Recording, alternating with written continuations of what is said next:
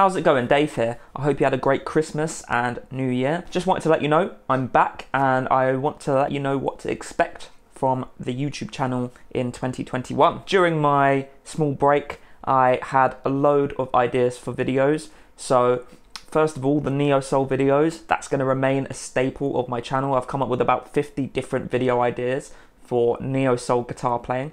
So that's really exciting. I'm also going to continue with the theory videos, so lots of scale videos, lots of chord videos, lots of stuff on technique as well.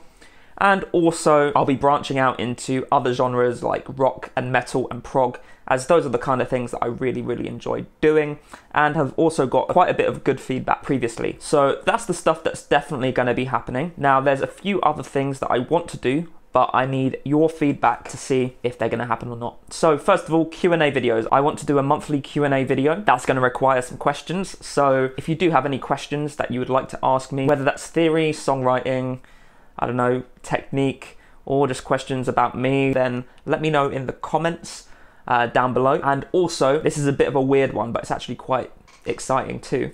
If you know anything about me, then you'll know that I'm a massive wrestling fan. I just love it so much. And what I've started is a cool project where I've started writing entrance music for wrestlers. I've already done quite a few so far, and I thought it might be a nice idea to live stream me writing these songs and producing them. So if you would like to see that, let me know in the comments too.